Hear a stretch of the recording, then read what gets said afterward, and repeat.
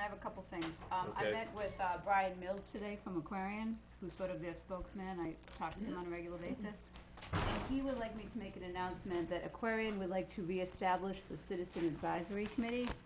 The company is hoping to expand ratepayer knowledge through more elaborate communication efforts. Now, they're looking for more people that perhaps don't have time to get heavily involved in the community. This would consist of going to quarterly meetings. So if any residents, business owners, any type of people, they're looking to get a good base of maybe 12 to 15 new members to start this committee up again.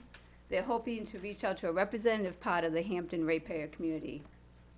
The committee will have quarterly meetings, and the company is hoping to start this next month. So if anyone's interested, please let any of the selectmen know. I mean, if you see any of us around. And I'm gonna try to think of some people too, and I think the assistant town manager is gonna try to help come up with some people. But if anyone wants to volunteer or it interests them to learn more about a water company that provides the drinking water, they're really hoping that they can get this going within the next month or so. So I wanted to make that announcement. I have a question, Regina, on the Water Advisory Council. That usually covers 3 towns.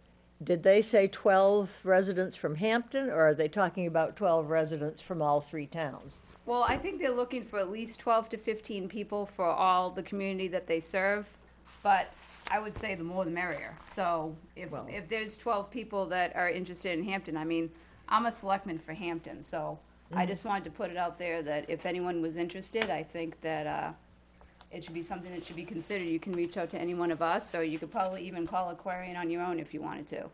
But they are just looking to get more community involvement, not necessarily elected or appointed officials, just everyday people that want to maybe get more involved in the community but don't have time to run for an elected or appointed position. But Aquarion stretches across the 3 communities, so it will likely be that there are Oh, yes, I'm representatives sure that it would from be the other 2 Northampton and communities. Rye as well, definitely.